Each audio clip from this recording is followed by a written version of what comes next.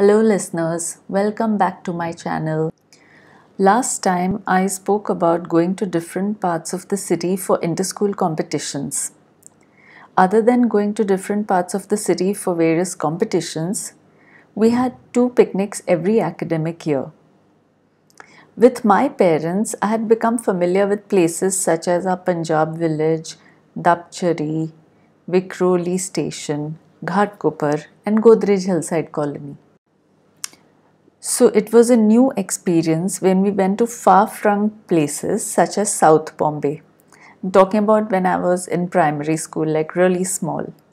The very first class picnic that we had was with chubby teacher as the class teacher. She had brought her son along for the outing. To little me, he looked very big.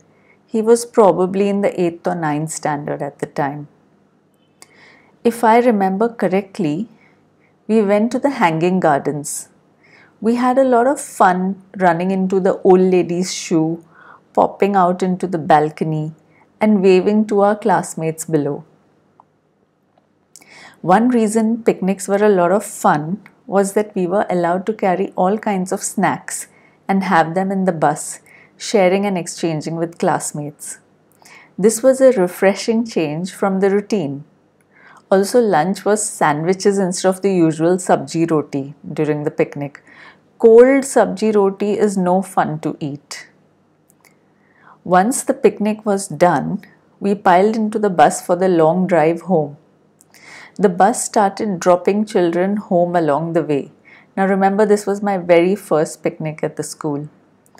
So first the station side children were dropped, then the creek side children, then the Kendra side children. These are all the names of the different colonies within the Godrej complex. The people left in the bus were chubby teacher, her son, and I, sitting somewhat away from them. When I saw that all the children except me had gotten off, I started crying silently. I thought the driver wasn't going to drop me home. Chubby teacher's son noticed I was crying and informed his mother. They both had been sitting towards the front of the bus and I was a little behind. So they came back to ask me what the matter was. When I told them I was crying because everyone except me had been dropped off, they consoled me and told me that I would definitely be dropped home. Like the bus driver hadn't forgotten about me or he hadn't forgotten about Hillside. It just so happened that chubby teacher lived in Ghatkopar, so it was convenient for the driver to drop off the kids in that particular order, with my stop being the second last one. Then chubby teacher's house was further along the same road. Once I was convinced that the driver hadn't just forgotten about me, I stopped crying.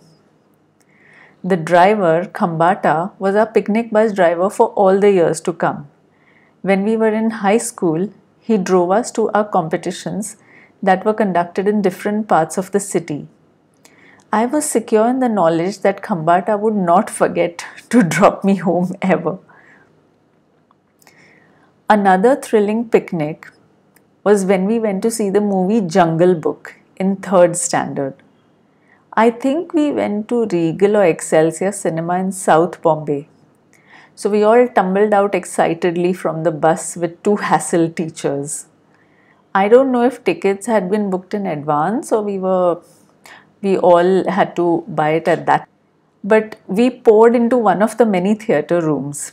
That was my first time in a movie theatre. Remember, in Dapchari, movies were aired in open air theatre. I was enthralled by everything, the plush interiors, the wall-to-wall carpeting, the popcorn and cola stalls.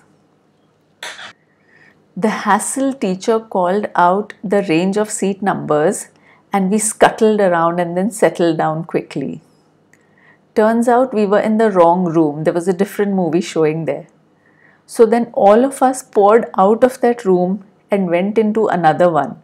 At that time, I didn't even know that there were multiple rooms in the theatre. I was just like following my classmates wherever they were going. So this time we went into the correct room and we settled down. I don't think I had ever sat in an air-conditioned room before this. Having never been inside a movie theatre, I did not even know that they switched off all the lights for the movie viewing. I was just overawed by everything. It all seemed so otherworldly and magical. The cool room, the seating arrangement, the darkness that enhanced the movie viewing experience. At home, I couldn't stop talking about about Mowgli, the jungle boy. The visit to the planetarium was another magical experience for me. For some time, thinking that we were actually looking at the sky, and somehow the planetarium people had turned day into night and were showing us the night sky through the open ceiling on the lines of an amphitheater or stadium. After a little thinking and remembering what the planetarium looked like from the outside, I realized the dome ceiling was what housed the lights that were presented as the star constellations. Stepping out from the show and weighing ourselves on different planets was exciting. Again, for a few moments, I wondered how they knew what my weight would be on the moon or on Mars. But by now, I was a little wiser. Just marginally wiser than the kid who thought Lord Krishna had visited our school. So I would put a little thought into figuring out things that seemed magical now.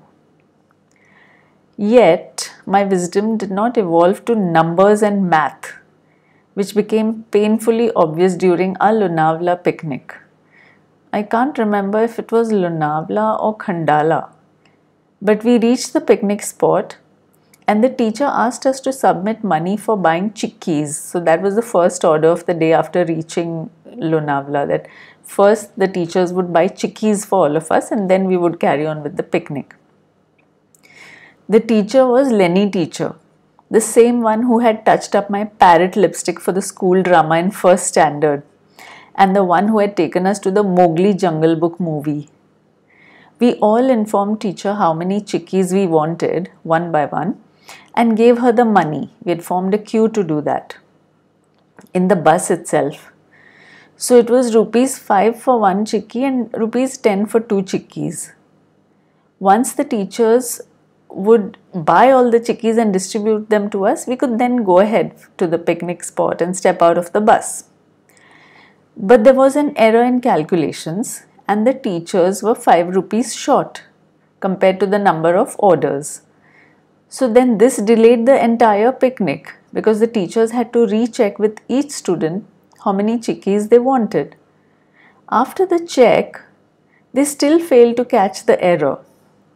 So the teacher did a second check, this time asking us not just how many chikkis we wanted, but also how much money we had given her. Of course, the error was on account of me. I had given Lenny teacher 5 rupees but asked for 2 chikkis. Lenny teacher kindly explained to me that I could get only 1 chikki for 5 rupees. I got very embarrassed when I realized that the entire goof up had been because of me. The teacher had been kind, but the feeling lingered in the background.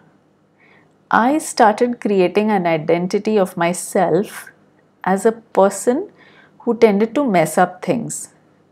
But more about that later in another episode. So that's all for today, folks. Take care of yourselves, stay healthy, stay well, and I will see you in another episode. Bye for now.